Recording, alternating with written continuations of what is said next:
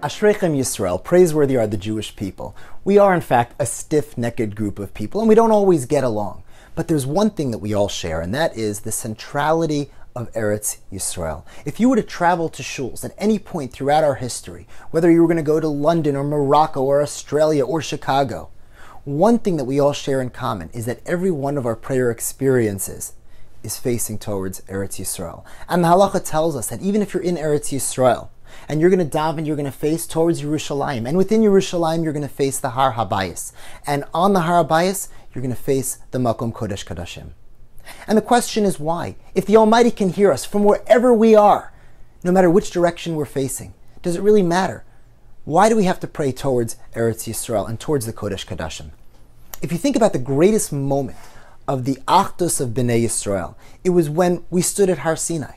We were there as one person, Ki'ish Echad Belev Echad.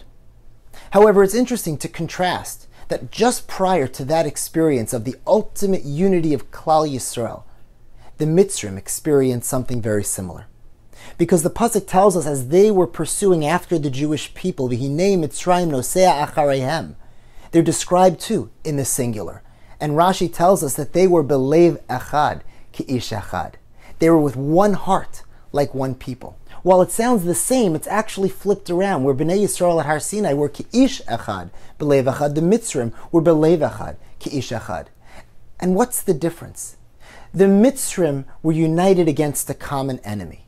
They were agenda-driven, and therefore Belev Echad, in one cause, they were united, which ultimately made them as one people. However, for Klal Yisrael, what was our Achdus? What was our true unity at Har Sinai as we were Makabel the Torah? It was the fact that we were first and foremost Ki'ish Echad. We were one people. We were a family that all was a unit.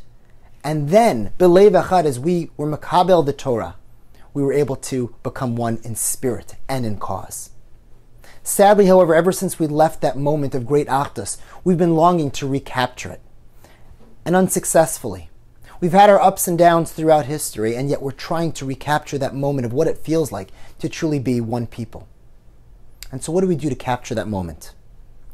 Whenever we daven, whenever we open our siddur, whenever we close our eyes, whenever we turn to Hashem in prayer, what we do is we face towards Eretz Yisrael.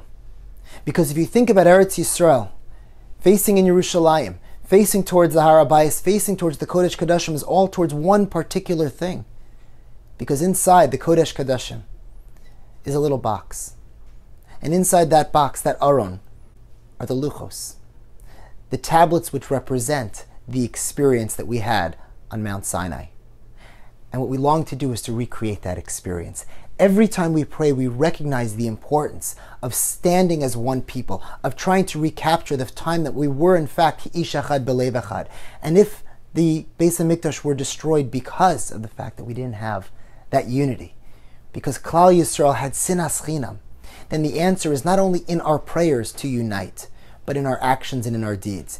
May we be blessed, in fact, to come together as one people, to put our agendas aside, but first and foremost, to be Ki'ish Echad. And in that merit, please God, we should be zocha to see the rebuilding of the Beis HaMikdash, B'mheira v'yameinu, Amen.